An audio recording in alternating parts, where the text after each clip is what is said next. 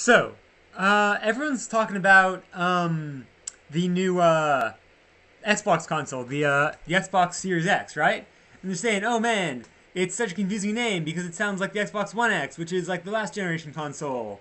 And all these parents are gonna accidentally buy the Xbox One X instead of the Xbox Series X for their kids. But I don't understand how that's possibly happening on such a large scale. Like, I could not have been the only kid who ensured absolute precision about whatever he put on his Christmas list, right?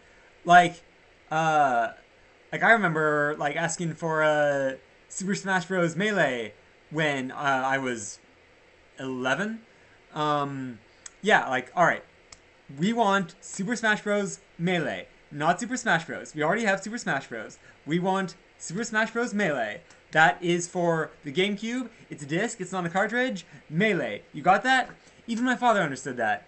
And that was the sort of mistake he could make, but he didn't. I remember at the beginning of December, he proudly ran to the house after going to the store, and showed off the Melee package to my brother and me before he ran upstairs and hid it away until Christmas.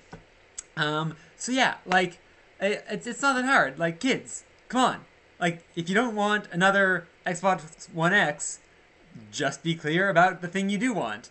That's just a good life in general. Being precise about what you're communicating about. That's just good to know. Life lessons, man.